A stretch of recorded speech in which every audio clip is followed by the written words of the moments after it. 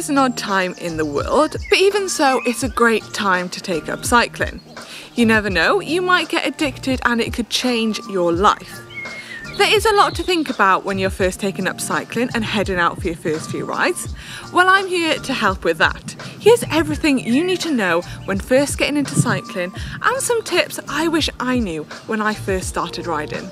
For this video, I'm going to use my 1 hour of daily exercise here in Wales to show you what to do on a short local ride if you're just starting out.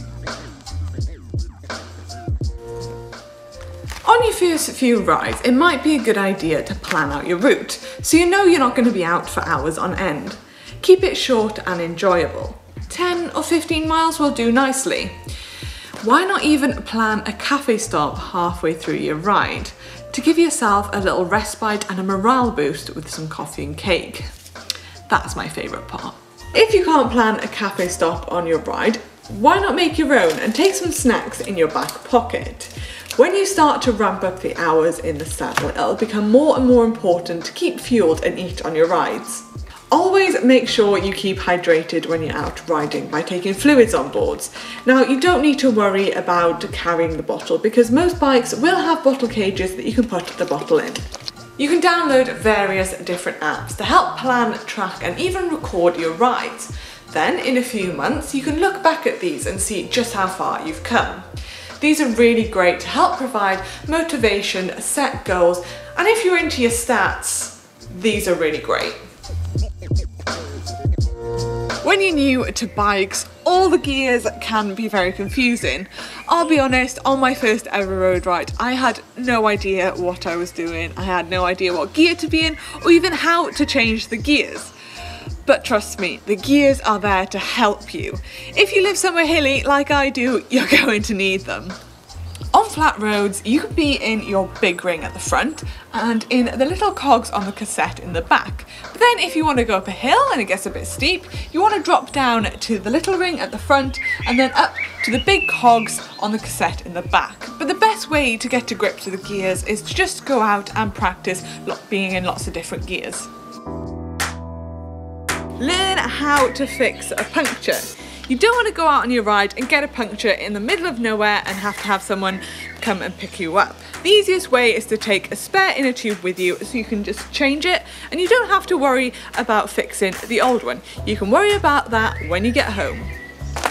It will be handy to learn some basic maintenance too before you head out on your bike. We've got tons of maintenance videos on the channel and on GCN Tech too, so make sure you check them out. It's a good idea to have a little basic multi-tool and a small pump to take on your rides, in case something works loose or you need to change your saddle height. You don't need to worry about carrying these because you can get a small little saddle bag that will attach to the rear of your saddle to put all your basics in. Make sure to pump your tyres up before your ride. You do not want to go out with flat tyres because it will be hard work and very unmotivating, trust me. Your tyres will have a recommended tyre pressure on the side of the tyre wall, so make sure you check that and get it pumped up.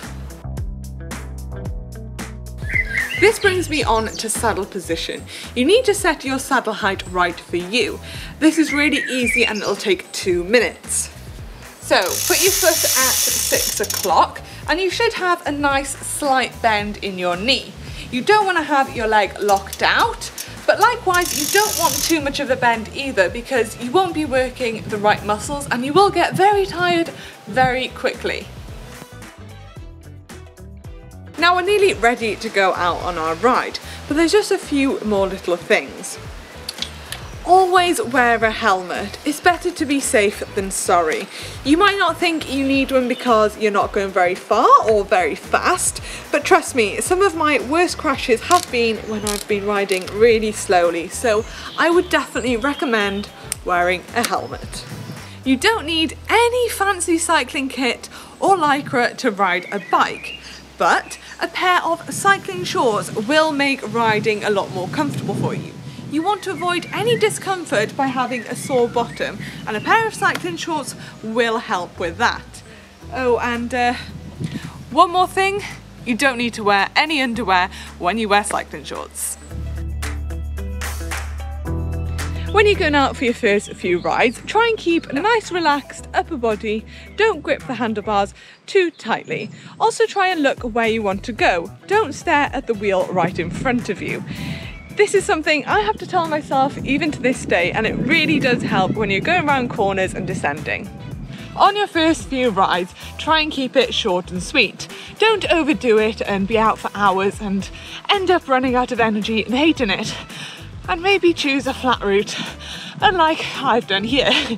And try and pick some nice quiet roads so you don't have to worry too much about traffic, because there is a lot to think about on your first few rides. Everyone was new to cycling at some point and we're always going to make mistakes. Just go out there, have fun, abide your local rules and regulations, and don't forget to wave to other cyclists and chat to the locals. Go out there and have fun. Hope you enjoyed this video and let us know how you got on your first ride, and if you have any questions or tips you want to share with us.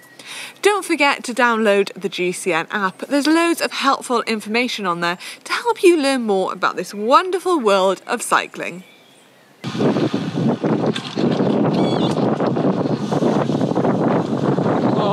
Oh, camera angle not good. Okay, let's reset. Oh, brakes.